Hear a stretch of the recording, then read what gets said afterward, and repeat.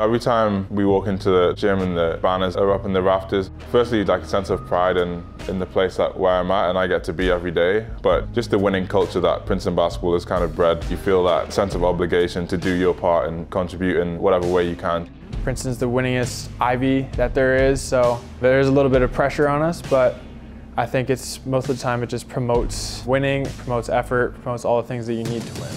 It's probably the best thing I've been a part of, going out there with the team that you're around all day, every day, and just winning something like that. It was amazing. It's a special feeling that I'm always going to remember. I'm sure the team is going to remember, but it doesn't stop there, obviously. We got really close to winning an Ivy League tournament title last year, and being right there, I think it's just going to fuel us for this year, and we just got to be relentless in the way we practice. Every rep matters, every rep counts.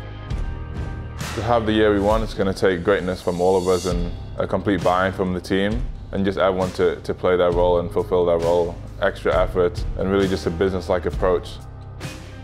Not making March Madness is definitely going to fuel us because obviously winning the league is something we've accomplished now and we want to move past that. We not only want to win the league, but we want to get to March Madness. We want to make a run. We want to be a Cinderella story. So I think that just makes us work harder in practice, putting that extra push, extra effort in on every single play. It's going to take the young guys stepping up, whether that's people in my class, people in the freshman class. You know, with all their seniors gone, we're going to rely on the juniors and seniors, but at the same time, they're going to be relying on us, and so we need to take that next step and really play like we're veterans, like we've been in the situation before. The goal is definitely to win titles, and I can definitely feel that. I don't think it'll be easy. I think it'll definitely take sacrifices, extra hours in the gym, extra hours watching film, whatever it may be. If it was easy, I feel like a lot more teams would have done it. Some things wouldn't go right for us sometimes, but a great team would be able to get through any hurdle and get stronger from it. All of us just working together in unison will get us there. I feel like this year we have a lot of freshmen and sophomores that are looking to contribute. It's very big shoes for us to fill, and I feel excited and honored to be a part of that and to carry that legacy forward.